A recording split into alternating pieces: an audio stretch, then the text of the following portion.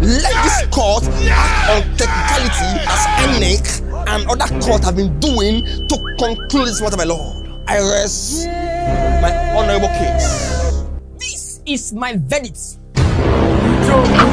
Gist 101 TV. My lord, you see those pictures? Those text messages where Davido was begging like a baby. Baddest 001. Objection, my lord. As outlined in section 40 of the Nigeria Constitution as amended, grant individuals, my lord, the rights to associate freely, with others. Objection, my lord. To why are Nigerians dragging my client, my honorable client, on the internet on infidelity? Why did law provide that everyone has the right to associate, my lord? The first provision we will rely on is section 37 of the Constitution of the Federal Republic of Nigeria.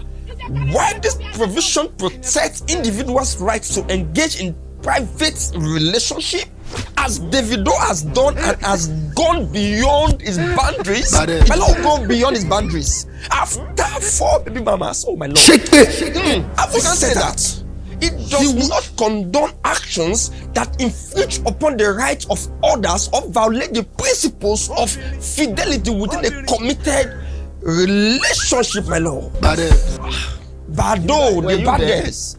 Baddest in my lord, my client here associating with Anita Brown, my lord, I will see no offense there because the law says that we can associate with anybody. Association does not mean nothing. In fact, that's why we have freedom of worship, freedom of speech, and freedom of association, my lord. And my client, Mr. Davido Adeleke, my honorable client, 001, the baddest, she has freely associated with 1, 2, 3, and 6 count, my lord. So there's no offense there, my lord. Objection, my lord. I invoke these provisions to argue that individuals have the right to engage in relationship or association of their choice. And my lord, my client here, Davido, found a French woman called Anita Brown and associated, my lord. This is a provision of the law, my lord. Objection, my lord. My client indulged in it within the provision of the Constitution. So I'm flabbergasted, I'm surprised, I'm perplexed on this dragging online and offline and even to this honorable court. Why my client acted within the provision of the law, my lord. Objection, my lord. May I submit that even this Anita Brown is even a temptation, my lord. You see now. Oh my goodness. It's what we are saying. It's temptation. Temptation is just a prey. I'm not supporting you on that. Because Chef Choma has almost everything she has. No. Don't say that. Don't say that. What do you mean? Don't say that there are things that Choma does not have. Look at her very well. Oh my goodness. What are you saying? Anita Brown. This piece of evidence that we tender will establish that Davido knowingly engaged in an extramarital affair, thereby violating the principles of fidelity and trust that are essential in any committed relationship. Oh, Choma. Objection, my lord. Take heart, Choma. Take heart. It is essential to recognize that these allegations alone does not constitute sufficient evidence to prove guilt, my lord. Objection, my lord. We must uphold the principle of presumption of innocence and require the prosecution to present concrete evidence that demonstrates that my client here, Mr.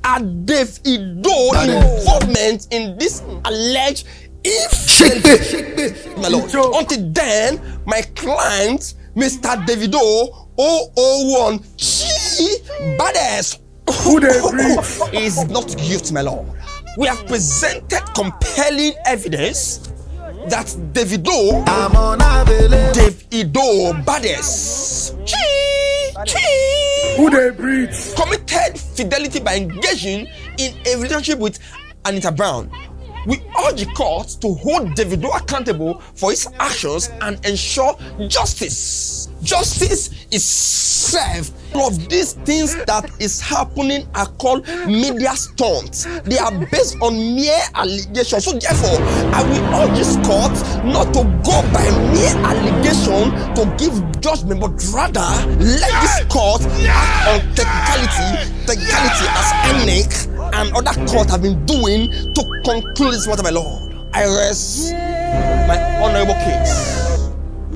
The right to privacy, as enshrined in Section 37 of the Nigerian Constitution, protects individuals from unwarranted interference in their private lives. While infidelity is a breach of trust within a relationship, it may not necessarily be a violation of the right to privacy unless there is evidence of unauthorized surveillance or unlawful intrusion into private communication.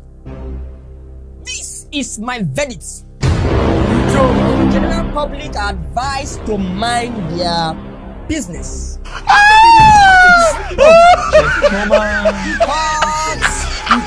Gist 101 TV.